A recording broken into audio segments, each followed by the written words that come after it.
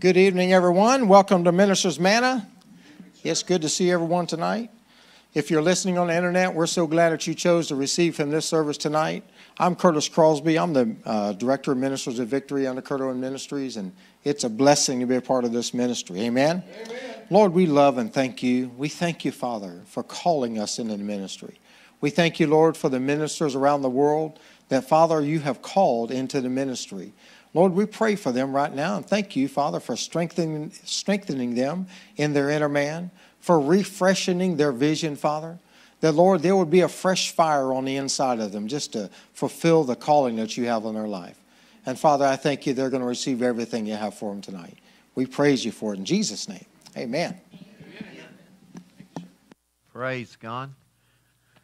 I'm very, very grateful for Curtis. He went to Peru for me, I guess a couple weeks ago now. I don't remember where I was at. And he's been helping ministers around the world. And I was thinking, it's funny, I was in Texas yesterday, and I was talking to some ministers, and they said, hey, we'd like to come to your ministers' conference. We heard you were having a ministers' conference. And I said, really? And I said, they said, when is it?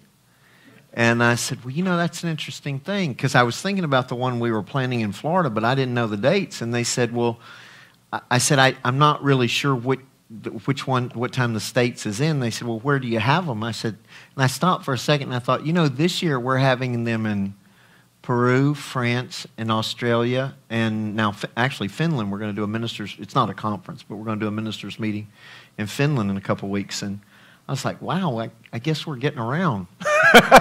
You know, sometimes you just don't think about it, you know, and but what a tremendous blessing and things. It's good to be with you guys tonight.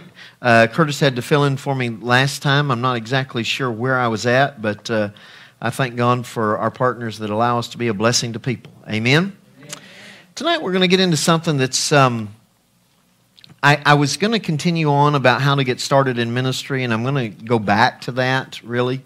But there was something that came up in my heart as I was studying, and then as the Lord began to expound upon some things, I thought that there were certain things I just didn't see it that way. In Romans chapter 2, and we're going to be in round 21. We'll start in 21. Now, it says, you therefore who teach another, which is it should be all of us. It should be everybody in the body of Christ, because everybody should be making disciples. Some will have more disciples than others. Some will just be one-on-one, but everybody should be making a disciple, because that's part of our calling. But it says, but in particular, those of us who minister to others, says, you therefore teach another, do you not teach yourself? That's an interesting statement, because a lot of times people study for messages, and we covered this kind of during how to get started in ministry, but one of the things that people always ask me is you know, well, how much time do you take studying a message? Honestly, most of the time, if I'm preaching on something, it's because of something I was studying for myself, that I was trying to get deeper into something. Trying to understand, so really the How to Hear from God conference that we just did, that came out of me wanting to hear from God more accurately than I ever have, and trying to answer some questions of the past of why certain things happen that way. And so, but unfortunately, what happens a lot of time with people is we get caught up in ministering to others that we never take time to make sure we're actually living the messages that we're teaching, and that we're teaching ourselves. And, you know, all of us, and I believe it works for all of the giftings. I know in particular it works for mine and Curtis's gifting, works for my wife's gifting as well. I think if you were a pure teacher, it might be a little bit different, but a lot of times, even as we study scriptures and we get ready, I was listening to myself teach on grace and faith. I just preached 2 messages somewhere a couple weeks ago, and it was on the internet, and I decided somebody was asking me about it, so I went back to go listen to it. I thought, wow, this is really good. And then I got to thinking about the fact that and that's not on me because of what I'm about to say. There's things that come out when you're ministering that you did not know before you started ministering. And they come out of your heart. All of a sudden you begin to see something in a particular way while you're ministering. And sometimes ministers forget that that's just as much for them as it is for the people they're ministering to. In fact, one of the ways that when we do restore ministers, for those of you who don't know, we pastor a lot of ministers and pretty much have from the beginning. But one of the things that we do is we try to see ministers restored.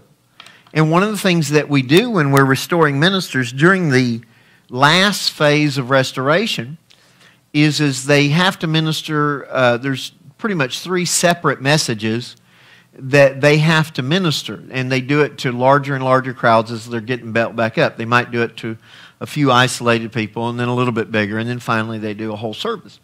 And when they do the service, and when they do these services, most of the time the messages I assign them have something to do with the challenges that they've experienced in the past.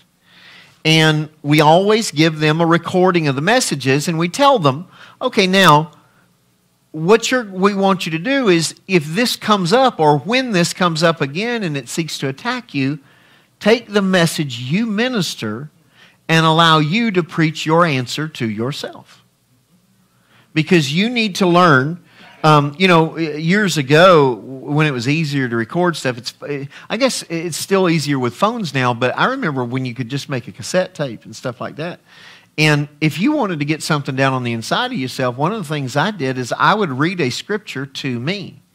And I would say, Kurt, by the stripes of Jesus, you, Kurt, were healed.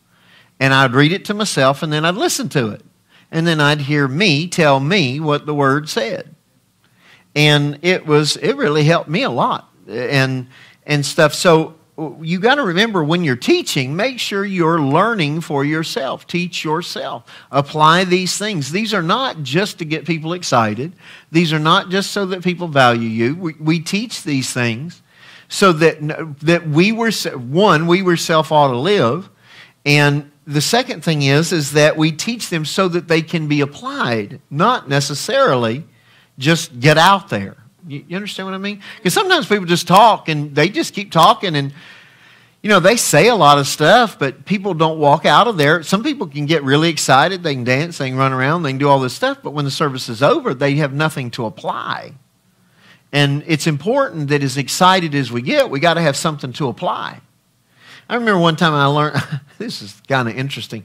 Years ago, there was the Lord was really moving and people were laughing a lot. And they were laughing and falling under the Spirit of God and stuff. And I was in a service with Kenneth Copeland one time.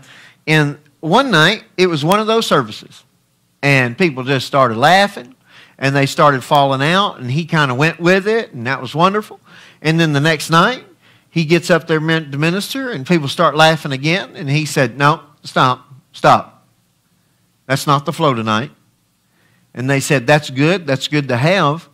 But when that wears off, you're going to need something to live. Let's get into the scriptures tonight and learn something so that you can have that joy every day.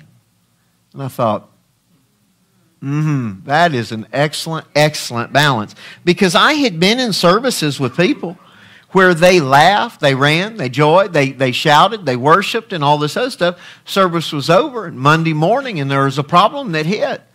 And they were not steady. They were not consistent. They didn't walk it out. And it didn't matter that we laughed, we shouted, and we jumped. You need to be able to hold on to it. In fact, you need to learn to laugh, shout, and jump when you don't feel it and there's nobody singing, simply because the word you heard that night was true, and the word is still true today, whether you're feeling it the same way you felt it before. Moving right along. I don't know how I got off on that. A lot of times, I've dealt with a lot of pain in my life. I've dealt with a lot of betrayal. And one of the things people ask me is, how do you deal with it? It's just, well, it doesn't change the Word of God. And if it doesn't change the Word of God, I should just remain the same. I'm not going to become jaded because of yesterday, because God didn't change and He's the one I'm living for, not for what other people did. Now, anyway, let's get on. He says this. He says, You therefore who teach ye others, do you not teach yourself? You who preach that a man should not steal, do you steal? You who say do not commit adultery, do you commit adultery? You abhor idols, do you rob temples? I thought that was an interesting one. I'm still meditating on it and stuff, but I think it's funny because normally it's not like do you go buy idols and stuff. It's do you rob temples?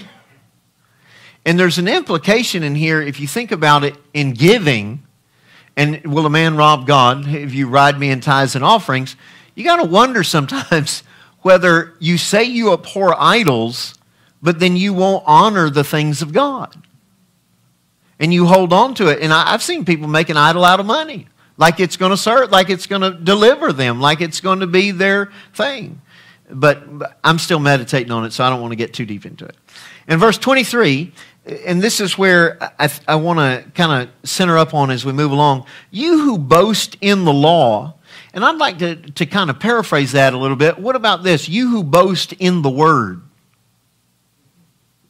I understand that he's making a differentiation between law and grace and things throughout this book, but he's also making a distinction that people who say they have the answer, right? If you go back, he's talking about with the Jews.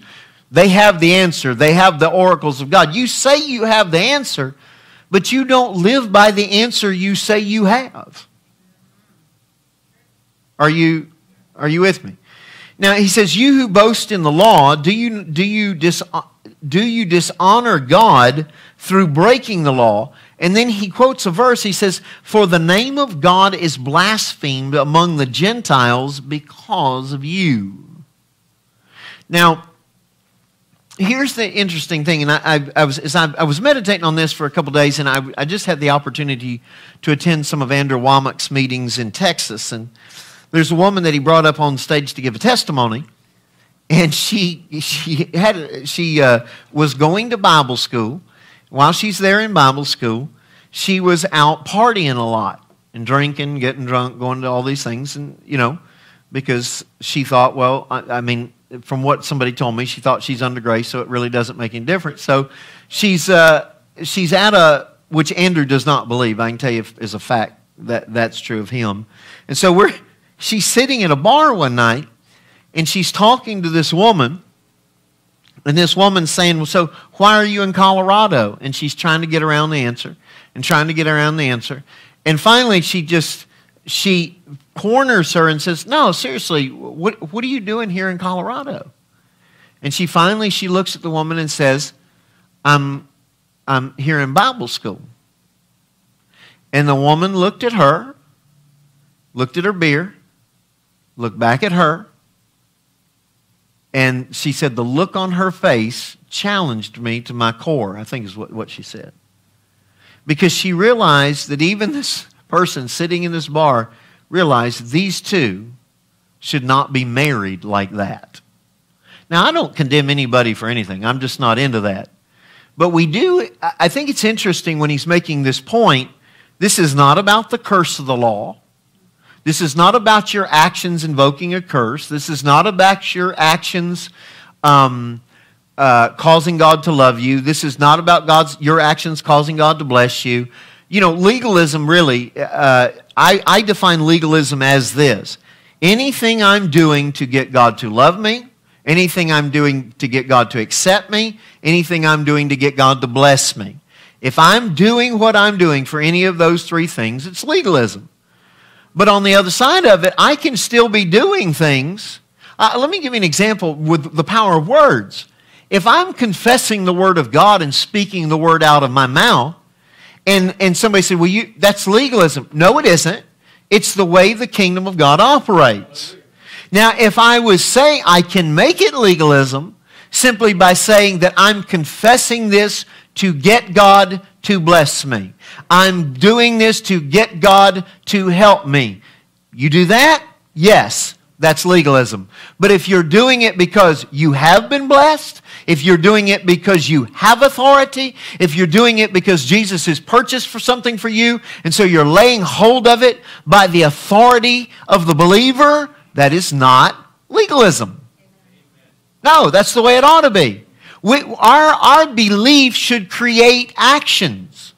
But understand, you can confess anything you want to, and it's not going to cause God to bless you, because you're already blessed. You've been blessed with every spiritual blessing in heavenly places in Christ Jesus. God has already given you all things that pertain to life and godliness, that you walk in it through precious promises. You still have to obtain the promises, but when you put the promises into play, you're not trying to convince God to help you. No, He was already convinced to help you. How do you know that? Because He gave you a promise.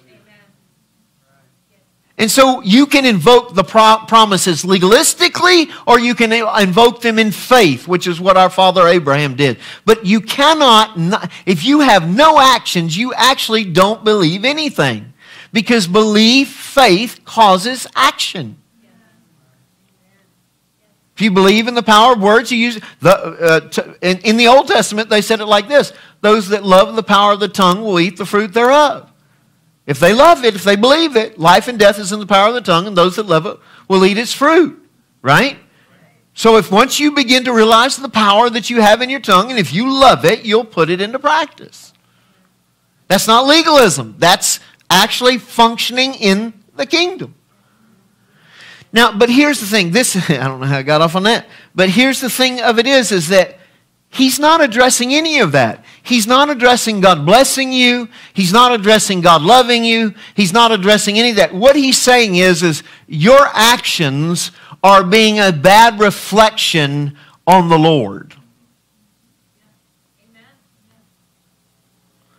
The Gentiles are able to blaspheme God because of what you do. Now, I think that we don't take this seriously enough. You know, for years, I think I've kind of said it like this: your actions will not save you, but they could save someone else. Because you will either be an excuse to believe, or you'll be an excuse not to believe. Because there'll be somebody that's watching you that will either be able to say, I never could get around the fact I saw the genuine article. Or they're going to say, I don't believe all that stuff. I know so-and-so. They go to church every day. They pray over their food. They do all that. And I know for a fact this is the way they run around and how they live their life. And now you're an excuse not to believe. Now, let me be clear. All of us, at some point or another, myself included, are going to have an action that doesn't line up with what you believe. You will be a hypocrite from time to time. You will believe something and you won't live by it, and that is hypocrisy. Okay? But you don't stay there, and you don't make a lifestyle out of it, and you don't make an excuse for it. At the very least, if you're acting against what you believe, at least say, yeah, I believe this, but I don't do it. And listen, I am chiefest among sinners where this is concerned, in particular in dealing with people. There's things that have happened in other churches where ministers that are underneath us, I tell them, don't put up with that. You need to nip that in the bud. This is how you need to handle it. They do exactly what I say. It turns out right. Problem is, I have the exact same problem in my church, and I sit there and I say, well, you know what? I'm going to give them a sub slack. I'll see if this doesn't turn out. I'll go ahead and deal with it. I mean, I know the Lord will look after me. That's hypocrisy. I'm not saying I'm right. Are you with me? But we need to limit that. And when we're not doing it, we need to be honest about it. The minute you begin to make a justification for it is when you are trapped in it. And you are in self-deception.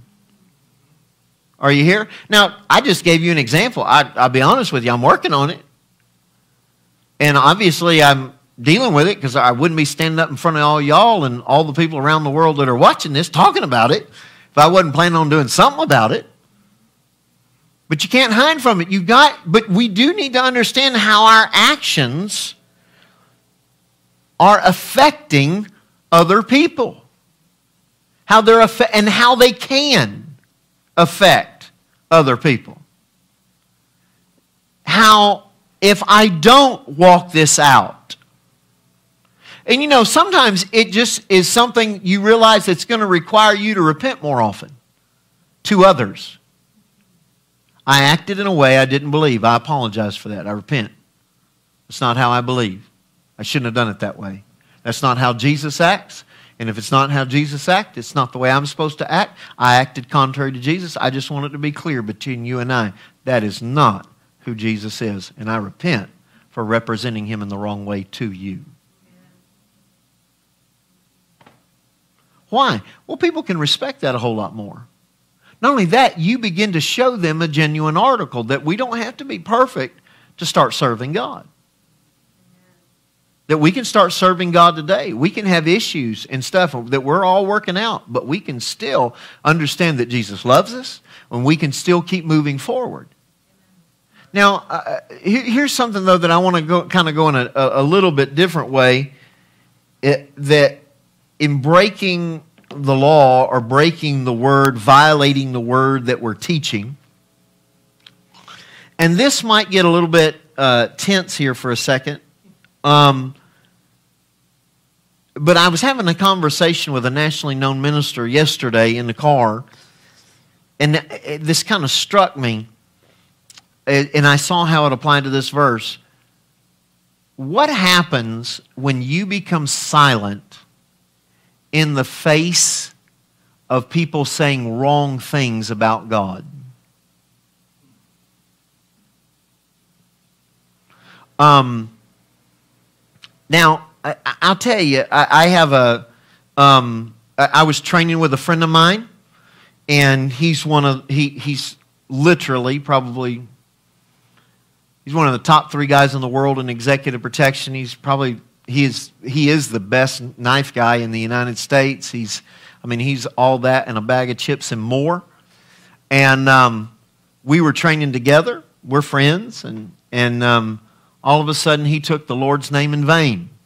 Now, he'd been cussing like a sailor up to this point, but we hadn't gotten there yet, and I hadn't said anything because everybody's working some things out. I'm not gonna get offended by somebody else's speech. They can say whatever they want to say, except when it comes to this. And he took the Lord's name in vain, and I said, I stopped and I said, bro, I need to talk to you a second. I said, you know, I love you. I wouldn't talk about your family ugly. I don't want you talking about my family ugly. And he looks at me, and he said, and because he's smart, he said, I didn't mean to say that. I would mean no disrespect. And he starts apologizing, asking me to forgive him. Listen, I said, he said, you just need to understand I've already accepted I'm going to hell. And this is what I'm trying to reach him. I love him. I think he's a good man. And I'm trying to give his life he hadn't died, but he's served our country. And I said, well, the problem is it's just not true. Because God does not damn anyone. That's not true of him. That's not who he is. People go to hell because they choose to. If you end up in hell, you'll end up there because you chose to. You don't have to. But I'm believing for better things for you. Now, here's the thing. I have come to the conclusion that if I remain silent, then I'm allowing the name of God to be blasphemed because I'm not standing up saying, that is not who he is. That's not who he is. And you're not going to say that about him. You want to use F-bombs, you want to do all this other stuff, that's between you and him. But once you begin to talk about him and begin to lie against him, begin to infer things about him, I'm going to stand up because I will not allow you to say things about him that are not true. You know, and now everybody would agree with what I just said. But what happens when you hear stuff like, and this actually was one of the things we were discussing yesterday in the car. What happens when you're at a funeral and somebody said, God took this child? No, he didn't. Didn't have anything to do with it. We were talking about a friend of mine there were some people in our church that had a young girl, and we'd been ministering to them for a while. And at some point, the little girl died. And at first, they asked me to do the funeral. And the Lord had told me, they were asking me, He'd already told me, they're going to ask you to do the funeral, but you won't end up doing the funeral. And I said, all right, so we're there the night she dies. We drive there. We're a couple hours away. We go down. We sit down with them. And we're talking to them. And they said, would you do the funeral? Yes, I will. And I'd already told Terry, I said, now, I'm not going to end up doing the funeral. I know we said we were going to, but I'm not going to end up doing the funeral. I don't know why, but I'm not. So they called back in 2 days later and said, no, we're going to allow this other person to do the funeral, but we want you to come up at the end and speak. And I said, I'm asking you not to do that. Actually, I think I might have said, I'm begging you. Please don't. Please don't do that. I said, because I don't know this person. I don't know what they're going to say. And if they say something that violates the Lord, and you hand me a microphone, I will not let it pass. Not for you, not for those people, because I owe him more than I owe anyone else. Now, actually, I repent. I didn't tell them that at that moment, because this kind of goes on. I said, I beg you, please don't do this. I don't know, it'll be fine. We know what you believe. We know what you stand for. And I said, I really, really, really, really think this is a bad idea. No, we want it. We want it. We want it. Okay? So, they have the funeral. And this bozo gets up there. And from the very start, I think his first words were, I don't know why God did this. And so I know this isn't going good. And he said, in times like this, you don't know what to say. And then he keeps talking, which is, we should learn. If you don't know what to say, just shut up. And if you don't have the answer, just say, I don't have the answer. Let it be done. But that was the beginning of the service. And he just goes on and on about the Lord and about how the Lord probably saw down and took her and she accomplished this. And the girl's, 12 years old, 13 years old? Now, her brothers and sisters are sitting there in this service hearing that the Lord did this. And now, those of you who don't know, Ted Turner, I assume he's still a devout atheist. And one of the reasons he's a devout atheist is because his sister died. And they told him, the Lord took your sister. And he said, if that's the way he is, I hate him. So, at the end of the service, they said, we'd like to ask Pastor Kurt to come forward now. And, there's quite a few people there. And they hand me the microphone. And I have a choice to make. I can allow the name of God to be blasphemed by me doing nothing. By me just sitting there. I can play nice. I can walk out of here and everybody think I'm wonderful. Or I can walk out of here and be probably the most hated person that they've ever heard at a funeral. So they give me the microphone, and the family comes forward. I'm supposed to pray over them. And I started off like this. I said, I want to be clear from the start that God had absolutely nothing to do with this, that he was doing everything he could to save. And I said, if in the future, I do not know why this happened. And I said, which I repent to you that I don't know enough because I know this isn't God. But if in the future I learned something that if I'd have known it right now that would have saved your daughter, I repent to you that I don't know it now. And then I knelt down and said to the kids, Jesus did not take your sister.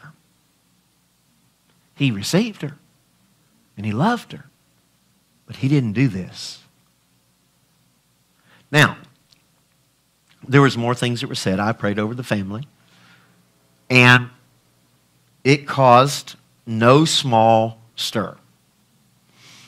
And we went out, we stayed to eat, which there was really no reason to because nobody spoke to us. Not even the family. Jimmy spoke to us. He was there. They avoided us like, we were the plague. And so a couple days later, the father calls me and says, can I meet with you? And I drove down to Palm Beach to meet with him. We're sitting there, and he goes, I want to know why you did what you did. And I started crying, and I said, I begged you not to ask me. I told you. And I said, as much as I love you, I don't owe you anything. I owe the Lord everything. And I could not, will not, allow that to continue. And I don't know that we've spoken since that day. But see, here's the thing. There's more going on in the earth today, and people are calling it God. And a lot of times the church is just sitting idly by, and ministers are not saying that, no, this is, people always want to say, well, you're immoral, because now they're calling people who believe the Bible intolerant. No, we're not intolerant. We're extreme. We love you. We're just not willing to say what you're doing is right. But at some point, we're going to have to stand up and say, I am not blaspheming God by going along with you. I am not allowing you to say that God is accepting of this.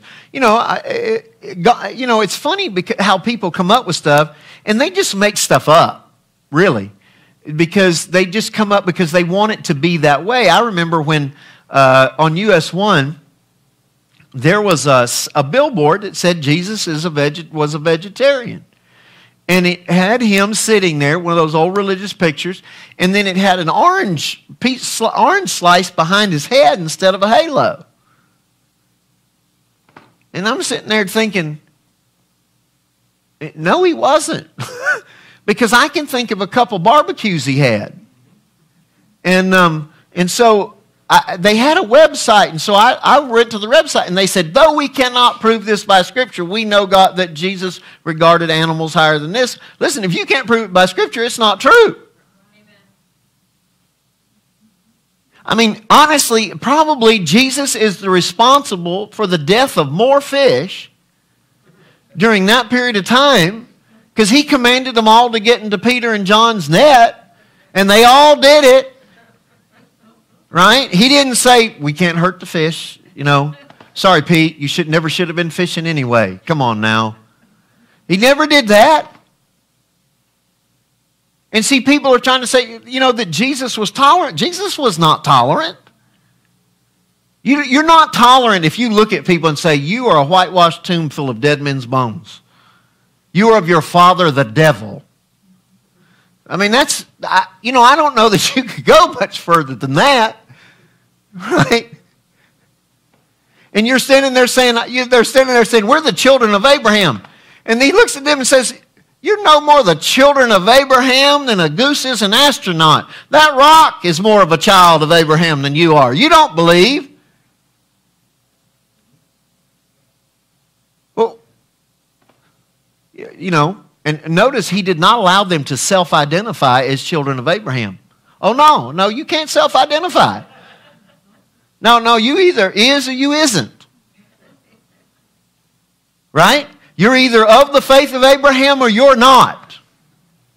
With the woman, I love to teach on the love and the compassion that he had for the woman caught in adultery. But he was not tolerant of that, because when it was over, he said, just live whatever way you want to. We love you. No, it was go. No, go and sin no more, lest a worse thing come upon you. He was not tolerant. Peter, his number one guy, tries to explain to him, I don't want you to die. You'd think that that was a loving message. And Jesus looks at him and says, "Get thee behind me, Satan. Thou art an offense unto me, because you're mindful of the things of men and not the things of God." That is not a tolerant statement. It is not a tolerant statement when you look at a man who just walked on water but sunk. You get back in the boat and you look at the guy that walked on water farther than anyone else except for yourself, and you look at him and says, "What's the matter with you, buddy? Why didn't you have any faith?" People, he would be on the news today. Because people would be saying, "He is cruel. This man walked as far as he could on the water. Yes, he ran into some problems, but he should have loved him regardless." Jesus, you should have sandwiched that. You should have commended him for at least getting out of the boat. He did better than the rest of them. You should have maybe corrected him a little bit, but then come back in and said, "But at least you tried." No, it wasn't enough that he tried. It wasn't enough that he walked on water. He did what none of the other disciples did. He walks on water, but when he took his eyes off Jesus, when he got it wrong, Jesus didn't applaud his effort and say, "Bravo, at least you did more than anybody else." It's, "No, Joe, what's the matter with you? Why didn't you believe?"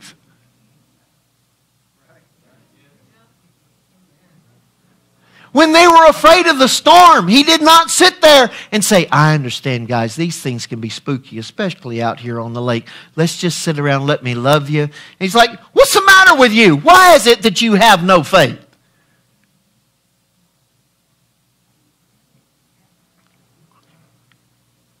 I don't see a lot of, kumbaya moments. "Oh, it's okay. It's okay. I love you." No, I love you, dude, but I want you to get it right. I want you to walk further. I want you to do what I'm teaching you. When I tell you that you can speak to mountains, I want you to start speaking to mountains. I don't want you being amazed when I do it. They marvel. It says that he got to the boat. Who is this that even the wind and the sea obey him? He's the same dude that cursed trees and did what they told him to do. He's the same one that when he spoke, creation answered and then said, "You speak to the creation and it'll do what you tell it to do." And see, we as ministers, we need to start living the messages that we preach. Yes. But quit saying, when people want to come up with stuff about the Lord that we know is not true, let's say, "No. No, that's not right. No, that's not who he is. No, he does not accept this." It's just like, I told somebody one time, they said, "Well, Jesus accepts you just as you are." I said, "No, he doesn't. He accepts you in spite of the way you are." That's a truer statement. You want to know how I know that? Because as soon as when he accepted me with all my problems, he didn't say, "Okay, I never expect you to grow and change. Just continue on the way you are." Because if he accepted me just the way I was, he would have never spoke about change. But we've been talking about change since the day we met.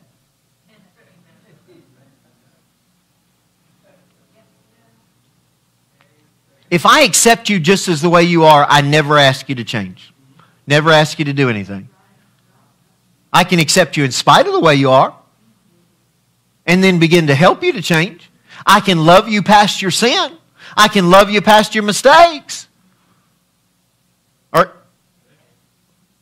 And that's who Jesus is. I know who you are. I love you anyway. I'm not planning on letting you stay the way you are, but I love you. And see, we need to start standing up for things. When people say stuff and they say that, we're evil because we stand for righteousness, say, "No, excuse me. I know you're saying that, but let me explain to you. You're the one that's evil. And I can tell that by the fact that you're speaking against the things that God says are important. He's good, you're not."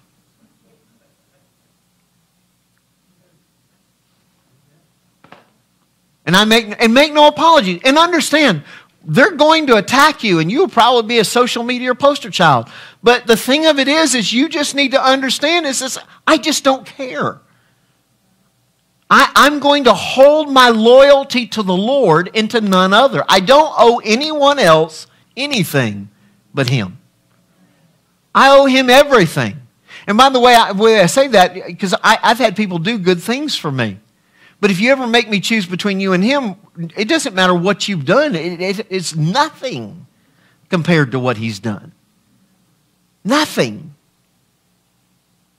And we need to quit allowing the name of God to be blasphemed. Standing up and saying these things, the things that are right. That there is a right and there is a wrong, and we make no apology for it. And that we're not against anybody, we don't hate anybody, but we're not necessarily going to go along and say what you're doing is right in any way. And we need to do this as ministers because sometimes we kind of soft-soak stuff trying to placate, and I believe there's a way that you could, I think we ought to take the tack that Paul did. When Paul walked in to Corinth, and they were worshiping a bunch of idols, he started off with, I see in all things you are most religious.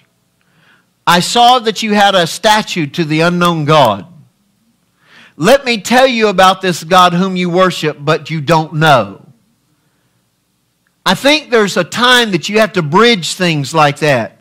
Because I think he wouldn't have been able to reach those people if he walked in and said, you bunch of backslidden bunch of idol worshipers, you need to get right with God, you bunch of devil worshiping heathens. I don't think that would have worked, because if that was the thing to go, he'd have gone with that. But he took them, he met them at a place and then took them further. He didn't leave them there. This is a God that cannot be worshipped with that which is made with hands. Are you with me? And see, we need to begin to, we need to stand for what we stand for, never back off of it, but find a way to relate it to people in love, but never compromise truth. It's like a friend of mine asked me one time, he said, it was Christmas, and I brought him a Christmas gift, and he said, well, you know I'm not a Christian. I said, yeah. He says, I've always wanted to ask you this. He said, you think people like me are going to hell? And I said, no, I don't think that. I said, I know that. I know you're going to hell. If you were to die, I said, I'm praying that you not go. And I love you, and I'll do anything that'd help you. But yeah, if you died, you're going to hell. Only way to get to heaven is through the Lord Jesus Christ. And he looks at me, and he says, well, you don't treat me. I said, no, I'm not against you. I love you. I'm believing you're going to go to heaven. But understand where you're at right now. No, it's not happening. Did I tell him the truth? Yes. Was I loving about it? I thought so. He might not have liked what I said, but it didn't change the fact that it was true. One of the problems is that when you get the... I wish they'd put some of the normal people on television, the normal Christians. Because it seems to me sometimes some of the Christians they put on TV, they try to find the craziest people you've ever seen in your life and put them on TV where they're just almost frothing at the mouth going wild at stuff. Because there is a way to say, listen, I don't agree with what you're doing. I love you anyway. But what you're doing isn't right. There is a way to walk that out. And we need to walk in that, but we have to become where we refuse to accept wrong. We won't just go along with it. Not in our own lives. Examining our lives, saying, you know what, this is not right. And, some things people do in secret. And, if anybody ever found out, it would harm your witness. You need to get it straightened out while it's in secret so it doesn't end up harming your witness. So that if anybody ever else does find out, you can at least say, yes, I struggled in the past, but I came out of it. The Lord delivered me. But it's been, X, however long it was. Get it? Get it worked out. And if you need help, understand, you can call us anytime. We're not going to judge you, and we're not going to be against you. I'd much rather you sit there and say, hey, I'm having this problem. I'm dealing with this. And, I'm in sin. Okay, great. That's a good place to start. We can get you out of the darkness until the day that it gets found out and I have to show up because you're too ashamed. You don't want to see anybody. And I have to come knocking on your door and ask you questions, see if I can talk to you and get you restored. Much better for you to come before then and get it worked out. And I'm not going to judge you either way, because there, but for the grace of God go I. And I believe in restoration. We that are spiritual restore. We don't condemn. We don't bury. Are y'all with me? Now, I want to look at one other thing.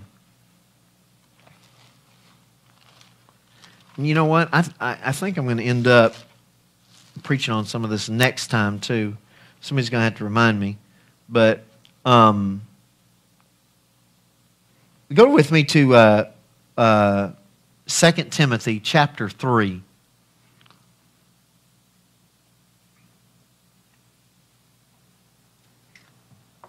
Wow, I know I'm going to have to teach on some of this next time, because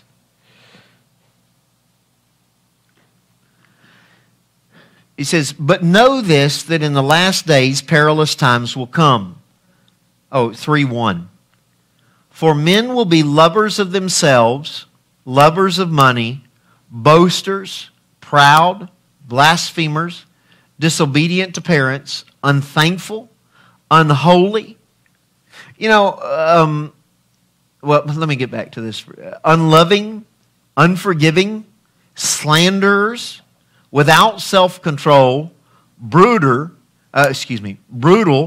despisers of good, traitors, headstrong, haughty, lovers of pleasures rather than lovers of God, having a form of godliness but denying its power. From such people turn away. Once again, not very tolerant of this behavior. Let me ask you this as ministers, because a lot of times when we read these verses, it's like a warning on society. And if you ever read it in the Passion Translation, it's a pretty big warning on society. And maybe we'll get into that next time. But what about this? I can see in here a lot of things that ministers are guilty of.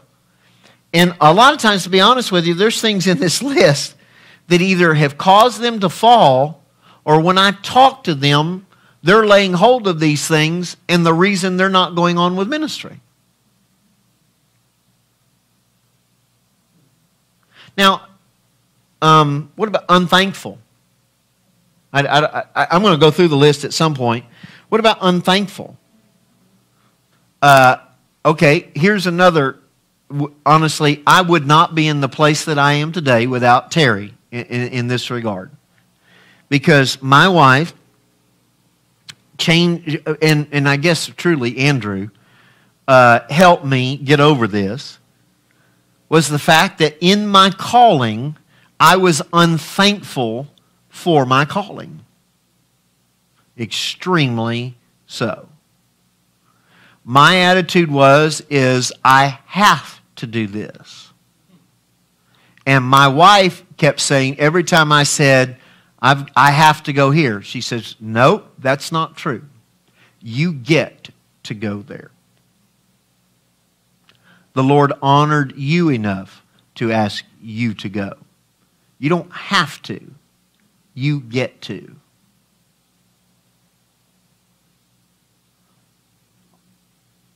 Are y'all?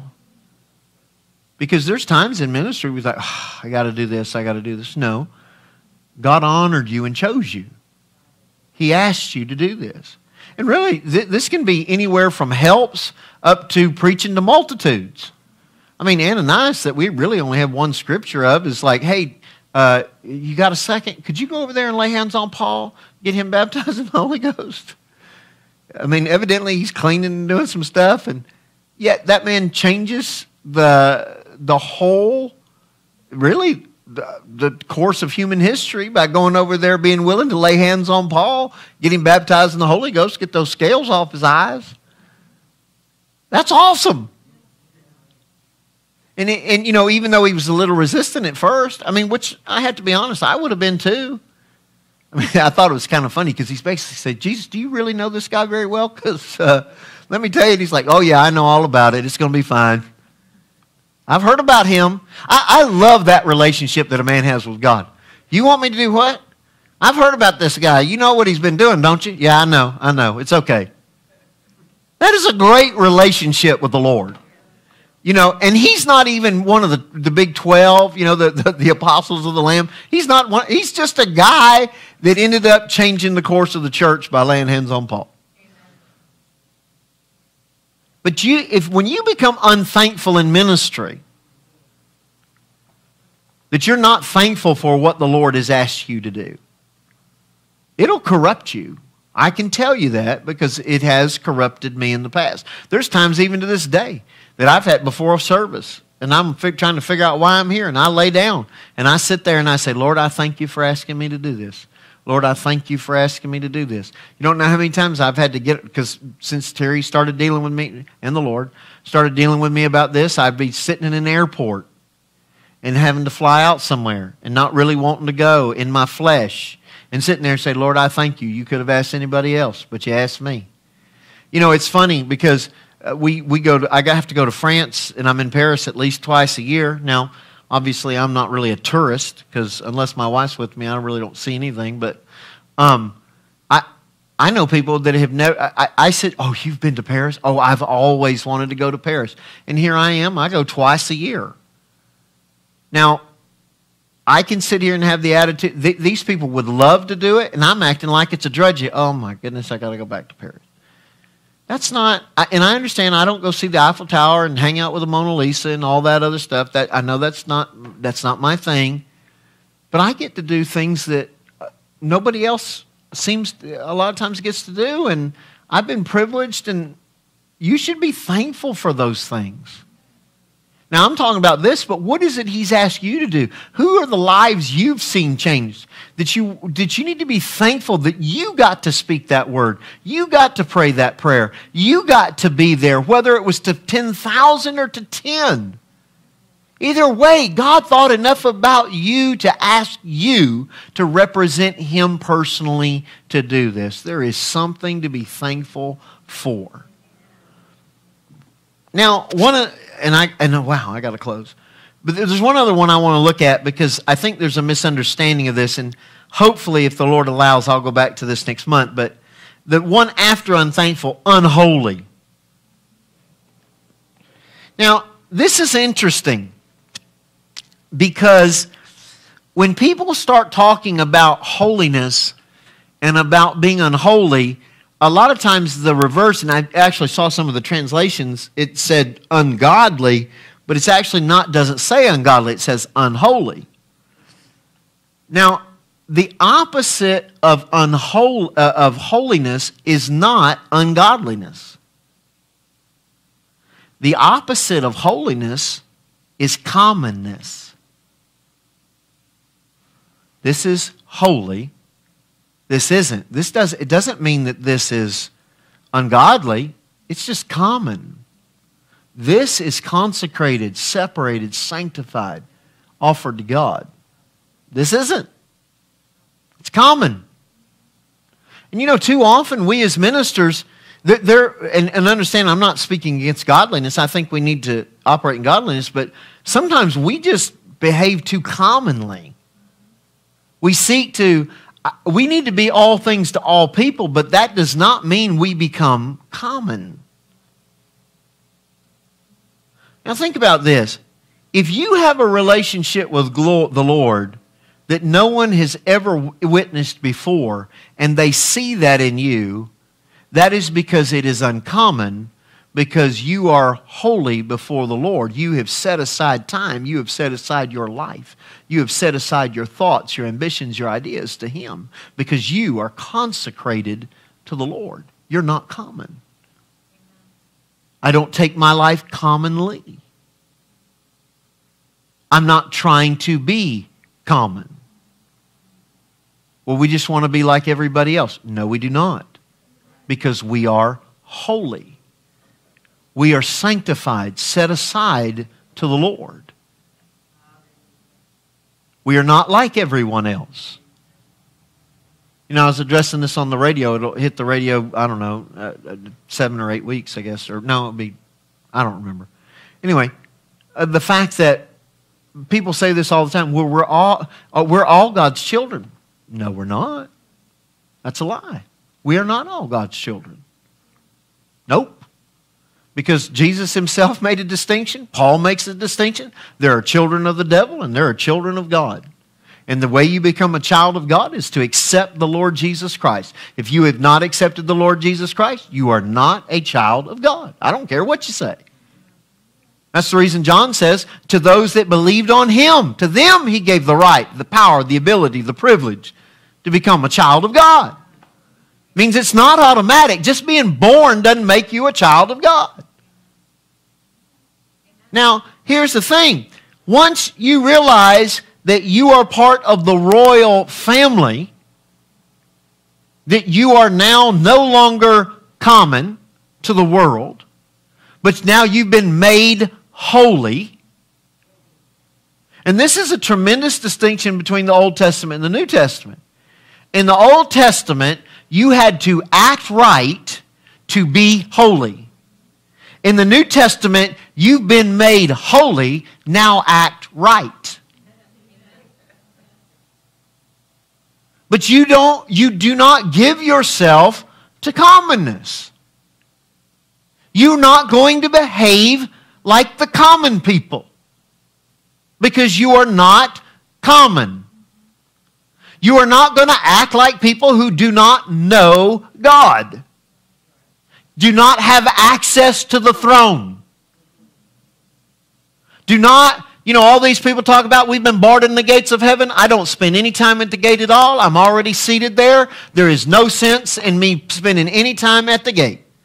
I'm already seated on the throne with him. I don't even waste any time on the outside. I've been brought into the intimate place. So why do I act like a commoner and beat on the gate? Why do I act, the angel, we're the only person, we are the only creature in existence that can sit in the presence of God. Everybody else stands, bows, or flies. You are allowed to sit with him in heavenly places in Christ Jesus. You are not common. So don't give yourself to common things. Well, this is the common cold. Well, then it's not mine. I'm not common. This is flu season. Yes, I understand that. The commoners have flu season, but I am not common. I've been made holy. I've been separated unto God. Now, I want to make another distinction. In this royal family, we treat the common people very well. We do not look down our nose. We serve in hopes that they will make a choice to not be common anymore. We show them by our thoughts, our words, and our deeds what it is like to be sanctified and separated unto God, to be holy and to be uncommon. We demonstrate that through our service. We demonstrate through the power that we display and utilize on their behalf. By the laying on of hands, by the utilizing of the name of Jesus. That you have access to unprecedented power that they just can't get to because there's only one way in. But you are not common, and you do not try to be common. Ultimately, I understand what Paul was saying when he said, let's become all things to all people. But he immediately, when he tried to reach them where he was at, he switched it on them and tried to get them to be like him. I want you to be like me. Right now, I'm going to reach you where you are. I'm going to come down to your level, but very, very as quickly as I could. I want you to be like me. Amen. I want you to come out of commonness. A lot of times when we talk about unholy, we can we can, we can each come up with a list of what we think is unholy, but ultimately you got to get down to, well, are you behaving just like you're common, like it doesn't matter? Let me give you an example. What about spending time intimately with God? That is an uncommon thing. It killed people in the Old Testament. If they tried to do what you do so freely, it would have killed them. God lives on the inside of you. You are the temple of the Holy Spirit. When the Holy Spirit demonstrated himself in the Old Testament, folks died. They encountered that glory, and if there was no blood, you didn't make it. You touched that ark, and you weren't supposed to. You dropped dead. It didn't matter whether you were trying to do it for good or for bad. You touched that ark in the wrong way. It's over. They're shipping your saddle home. Now today, if the ark were to be here, you could go up, sit on it, touch it, because the present, you could play backgammon on it if you wanted to. It wouldn't make any difference because the presence that once dwelt there now dwells in you. You are no longer common. That's not who you are. And we shouldn't treat that lightly as though we can just walk around and it really doesn't matter what we do. Oh, yes, it does, because we are no longer common. We have been made holy. That with our relationship with God and our opportunity to go into the throne room to fellowship. In the old, and this is the thing that annoys the sap out of me about some of this, the stuff that they do with, when they try to make Christians, and they don't want us to use the name of God because, with the Jews, they don't write God. They write G-D because they can't say it because it's too holy. And yet we're called by his name. Amen. That's our name, right? We're a part of the family of God. Now think about it. Back then they couldn't even say his name. And he says, oh, not only can you say it, I'm giving you my name. You're going to be called by that name too. That's what Ephesians chapter 3 says. When we begin to honor that, and it's like, well, wait a minute. I'm not just nobody. It actually matters how I spend my time. Me blowing off time with God is unholy because that is a common practice not to be able to come into the presence of God. But now I've been made uncommon and I can come into the presence of God, and therefore holiness for me is walking into the presence of God, not just because it's God, it's because no common person can do this. So why do I throw it aside? Why don't I major on that? I've been given this uncommon privilege. Why would I treat this uncommon privilege commonly? Right? You do realize in the Old Testament, it says that they would have done anything to be able to see and to do what we can do. And yet, sometimes we just act like it's no big deal. That is unholiness. That's unholiness. We think if, we were to go to strip club tonight, that would be unholy. It's unholy the minute you take something as being able to have a personal, intimate relationship with God and treat it as though it's no big deal. That is unholy because that is treating it like it's common. And see, there's things that, what about this? What about reading the Word and understanding it? Because there are lots of people who read the Word and don't understand it. I remember before I got saved, the year before I got saved, my mother gave me a Bible. I read the Bible. And I said, I can see there's some wisdom in there, just like there is in Sun Tzu and just like there is in this. But, and it's a pretty good history book, got some stuff in there, but really it's not that significant. Year later, I meet Jesus, and now my entire life is wrapped up in the book, and now things that didn't seem to be that big of a deal to me have changed my life forever because I didn't understand it. Because I was common, and then I was given an uncommon privilege, but to have Almighty God come and live on the inside of me, to instruct me, to teach me, to open the eyes of my understanding. And yet sometimes we can't get Christians to get in their Bible, even though they believe it to be the Word of God, because they treat it as a common thing. And it's not common. It is not common to be able to read the Word and have the Lord explain to you what He said. It is a privilege. It is an honor. Now, on the other side of it, it should become a common practice. You know, we should get to the place, I think it's interesting in the Bible, where it talks about Paul with the handkerchiefs, where he says that extraordinary miracles were done by the hands of Paul.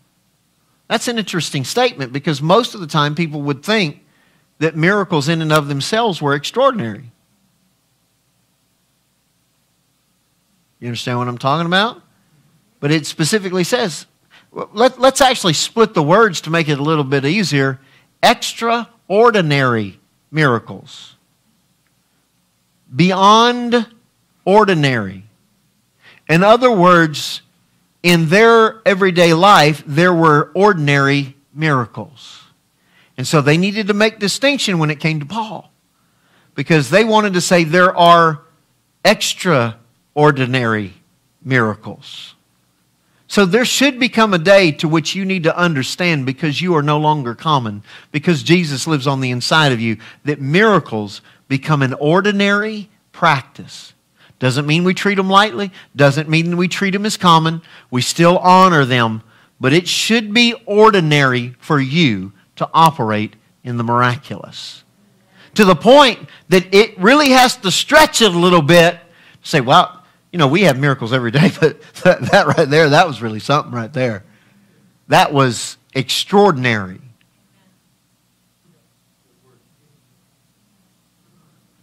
Think about it now. You know, we act like, you know, if somebody, it's interesting in life of Smith Wigglesworth, I've always wondered what it would be like to have Smith around today with television. Because now today, and I understand why we do it, and I'm not despising it. In fact, I'm sure we'll do it with KOM, and we already have. Where we you know, if somebody has a miracle, we feature it. Right? We take pictures of it, and that's good. That's great, because we're trying to inspire people. We're trying to remind people this is still operating and stuff. But Smith, I think it was hilarious that they had a healing line, and this happened more than once, where he would hit somebody, slap somebody, and then they would think they were dead. And then he would continue ministering down the line, and then all of a sudden, one case, they thought the man was on a stretcher. They thought he'd killed him, and because he punched him in the stomach, and the man had stomach cancer, and the guy just flatlined, right there. He just out, and they're like, you killed him. The doctors that brought him, like, you killed him. And he's like, he ain't dead, he's healed. Because he was Welsh. He's healed.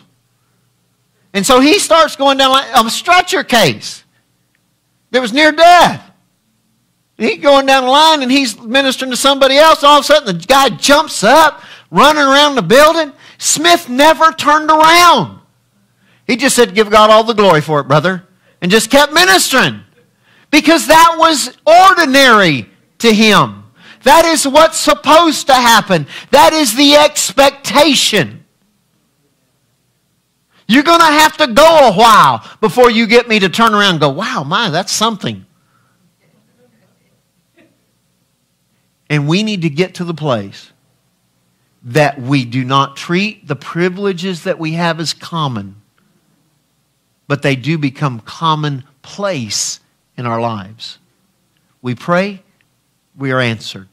We lay hands, they recover. We speak, it changes. It's not mystifying. That's actually what's supposed to happen. I don't take it for granted. I treat it as an honor.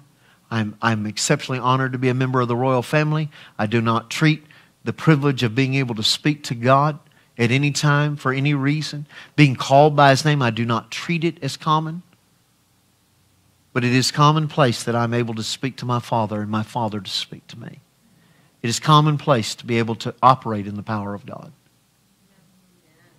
But we need to run from unholiness, not from strip clubs and stuff, but from just the fact of trying to be like everyone else, trying to be common. No, it's not that way. I don't need to fit in because I don't. I am not like everyone else. I'm a member of the royal family of heaven. And I make no excuse for it.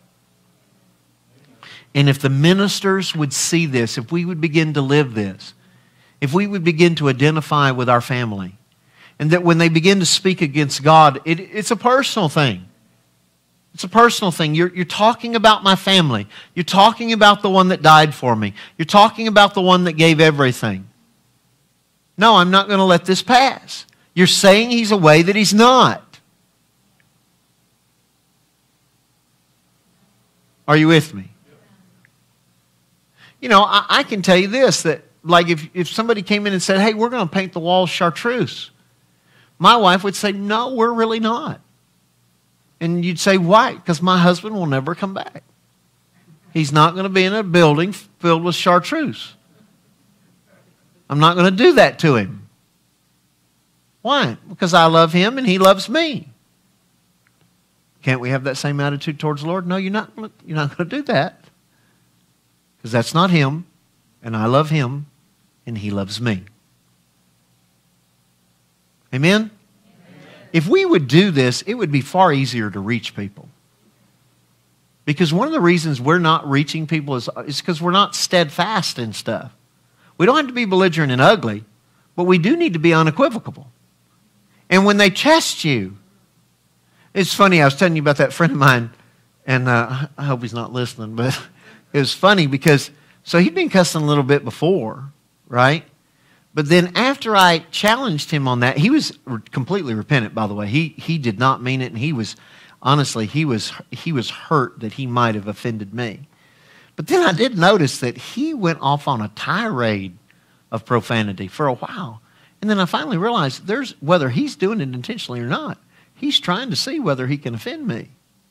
He's trying to see whether I'm real about this. No, you talk about my father, I'm gonna deal with you. But the other stuff, I'm gonna love you regardless of what you say. This is real to me. Are you with me? And people are going to try to push you. They're going to, you tell somebody you love them, and they're trying to figure out whether Jesus is real or not, they're going to try to get you to not love them. They do. They try to push you. And they try to say, because they have seen so many phonies. They have seen so many people trying to be common. When they come against somebody who begins to deal with the uncommon, they want to know, is it finally real? Am I finally seeing the reality? Because I want it to be real. I want to give my life to this. But everybody I've met up to this point folded at some point. And I just want to know, if I'm going to commit my life to this Jesus, is he really real? Is there anybody who really lives this? This is the reason that during the times when they were burning Christians at stake, Nero couldn't understand that people would jump out of the bleachers and run down to be eaten by lions and to die with them. Why? Because the people saw a Jesus worth dying for. They saw this is real. These people are singing while they're burning. They're fighting to be willing to die for him. There must be something to this Jesus. But see, today, they don't have to burn us at the stake and stuff because we'll fold long before that. No, I'm going to live for Jesus. He's more important than you are, and I'm going to make sure you understand that. Because there will come a day that you're going to make Jesus the Lord of your life because you saw that he really, truly is the most important person. Amen? And when they see it in the ministers, man, they'll come. Father, in the name of Jesus, I thank you for each of these, and I thank you for everybody listening to this both now and by future broadcasts around the world. Lord, I thank you that you strengthen us with might through your Spirit and our inner man. Lord, that we would walk worthy of the calling wherewith we were called. Lord, that not by any action that we take would we cause your name to be blasphemed. Lord, we know that you'll love us regardless of whatever action we do or whatever we do, but we don't want people going to hell. And because we love you, we don't want your name blasphemed over something we've done. And Lord, even if there's secret things, we ask you to help us to come out of it. Because, Lord, we don't want to engage in any behavior that would demean you or allow people to think ill of you. So help us. Not only that, Lord, if it's that type of behavior, it's hurting us anyway, and you don't want us to have death associated in our lives. Lord, we repent for ever taking any privilege that you've issued to us as uncommon or as common. And Lord, we will get back to realizing how uncommon it is just to be able to speak to you and to love you and to hear from you and to know and understand your word. Lord, we thank you that we will stir that back up in us, that we will not try to be like everyone else, but we will try to be like you and love everyone else and let them see you in us. And Lord, we thank you that we are grateful for our callings and we stir up gratitude beyond our feelings. And Father, we thank you that as we do this, multitudes will see you as you really are, and they will come to know you as Lord, Savior, Father, and friend. And Lord, we thank you for this privilege of making us like this. And Lord, in any way that we haven't done this, we repent and make a decision to be everything that you've called us to be and walk worthy of our calling. In Jesus' name. Lord, I also thank you that every ministry in the sound of my voice is fully supplied, spirit, soul, body, financially, and socially. And Lord, I thank you that they have more than enough to fund the gospel all over the world. And that includes us at Owen Ministries. In Jesus' name, amen. Amen. I love you guys. Y'all get something out of this tonight?